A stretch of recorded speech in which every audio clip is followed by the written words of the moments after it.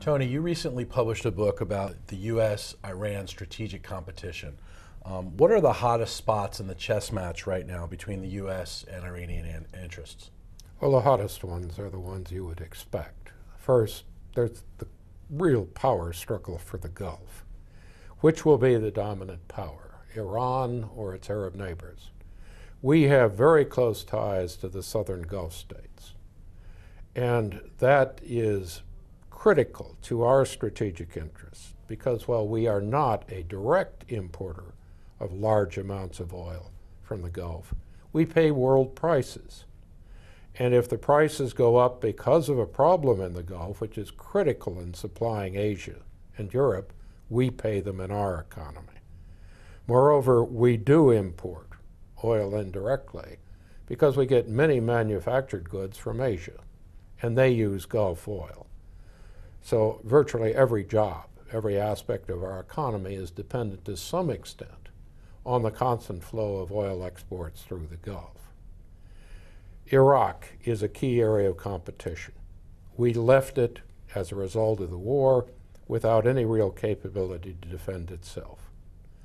Iran has a major interest inside Iraq. It has a presence that's both military and civil. We want Iraq to contain Iran.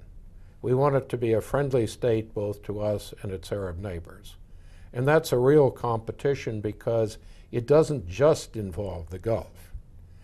If Iran has influence over Iraq, it also has a direct path to Syria and to Lebanon.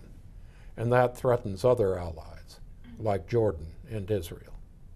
And then finally, we have the potential for a nuclear and a missile arms race. In fact, we already have one, because Israel began to react long before Iran really had even the potential to have a nuclear weapon. That could threaten a kind of war no one has ever seen in the Middle East before. And finding ways to prevent that from happening is absolutely critical, not only to us, but all of our friends and allies in the region. There's a growing drumbeat in both Israel and the United States about Iran's nuclear program, and that we might have 6 months or a year before we need to really do anything, or before Iran gets to the point of no return. How concerned should we be about the nuclear program in Iran? We should be very concerned. Again, you already have Israel having to target Iran. You have in Israel, which years ago extended the range of its missiles so it could hit virtually any target inside Iran. There is the risk that Israel might preventively attack Iran and trigger a process of unrest in the Middle East that could affect every interest we have in the area. And then there's the incredible tragedy of a potential nuclear conflict. What we need to be careful about is saying that somehow we or anyone else can simply go in and stop Iran. We have to be, I think, on the outside of the U.S. intelligence community and military planning, a little modest. We don't know the details of the threat that the intelligence community does. We don't know the targeting capability of U.S. or, for that matter, Israeli forces. We can't make those kind of damage assessments. And in spite of, shall we say, far too much speculation from journalists and think tanks, it's very hard to know how difficult it is to really have a major impact on Iran. But I think there's a consensus that we might be able to slow them down by perhaps as much as 2 to 3 years, but we might also provoke them into a national effort which over time could be far more threatening and far more serious. So whether the military option is better than containment or sanctions, in an election year, it's very easy to be dramatic and to call for dramatic action. But in terms of the interests of our nation, of our Arab friends in the region, of Israel, and indeed everyone around Iran, we need to be cautious. Well, along those lines, we've tried sanctions, we've tried diplomatic engagement. The U.S. has tried many different approaches to Iran. What should we be doing to manage Iran that we're not doing already? I think one of the great problems we have had from the start is that the sanctions have been gradually tightened. We never made the decision to really act as decisively as we might, and as a result, Iran has learned to react.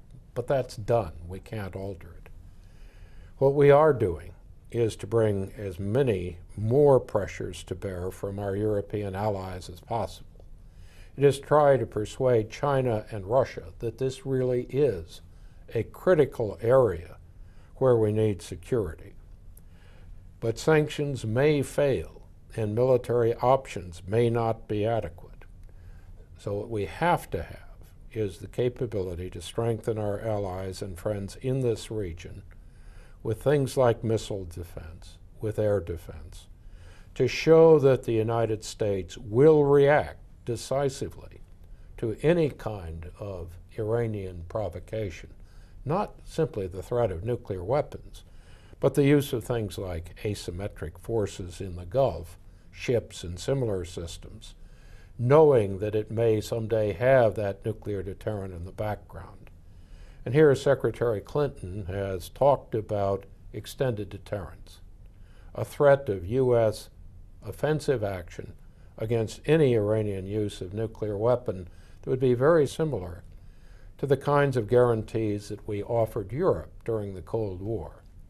The difference today is, with precision conventional strike, you can do immense damage to the military structure and the regime of a country without the kind of nuclear weapons that attack its population. These are not good options compared to reaching an agreement that would give Iran a more stable position in the Gulf. They're not a solution to arms control. But if these are the options we have to use, these are the options we must use. Tony Cordesman, thanks very much for your time. Thank you.